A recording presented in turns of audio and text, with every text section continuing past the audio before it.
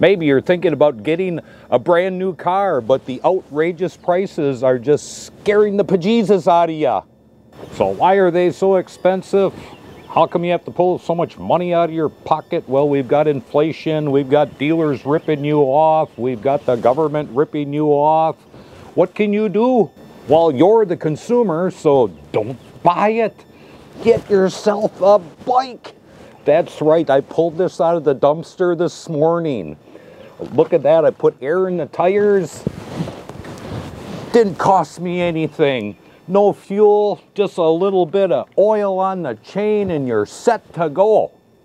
Remember, you're the consumer, so you're in charge. You'll have to excuse me, I got a long ride back to my mansion in Maine.